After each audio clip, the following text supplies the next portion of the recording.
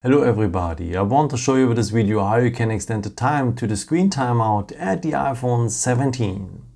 And I think you know it already, after a certain time the phone is going to auto lock, like in my case right now. Let me show you how you can extend this time. So just go on the settings bar, then you need to scroll down to the point display and brightness. Here it is. Go a bit below and you will find here the point auto lock.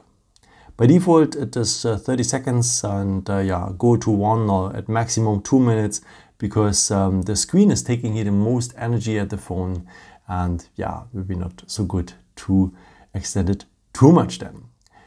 I hope I could help you with this video and answer your question. And maybe if you want, you can leave me a nice comment or give me something up. That would be very helpful for my videos. Thank you so much for. And I've created also some other videos if you're interested in with some more tips and tricks and so on. You can also subscribe me if you haven't done it before. Thank you so much for your support, and maybe the next time. Ciao.